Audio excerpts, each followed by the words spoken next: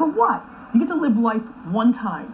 And this is the time right now to understand what's actually happening and actually map your behavior to something that will impact you for the next 80 years. So promise me, all you youngsters that are watching this right now, in the fucking comments, because I'll jump in and talk to you, promise me that you understand that the land grab of happiness starts right now. That you don't have to worry about getting that job. What you should do is go and travel and learn. Go and start that business that you've always wanted. Hook up with those 3 teammates and start that band you've always wanted. This is the time to be massively risk oriented.